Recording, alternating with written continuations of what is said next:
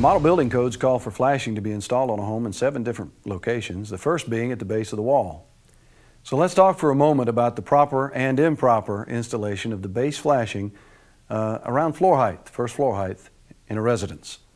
The slide that you see depicts a brick ledge again, and I'm going to show you the proper installation first. This is a flexible rubber flashing that you see going onto the wall.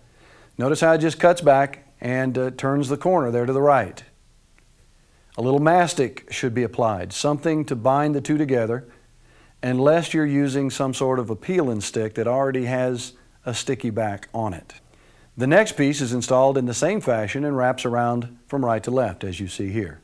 Notice how the corner is completely lapped in flashing.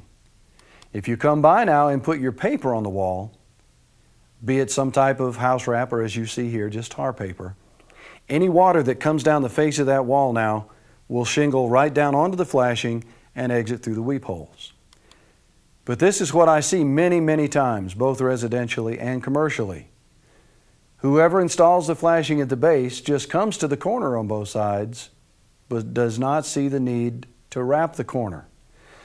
So what they've effectively done now is collected water, directed it toward the corner in large amounts, and made a really big leak in one place, basically at the corner. That's what was taking place here on this inspection that I did earlier.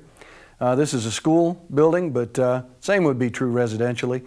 The flashing there in the bottom left-hand corner came to the corner of that building from both sides and stopped, and there was a bad leak at that corner.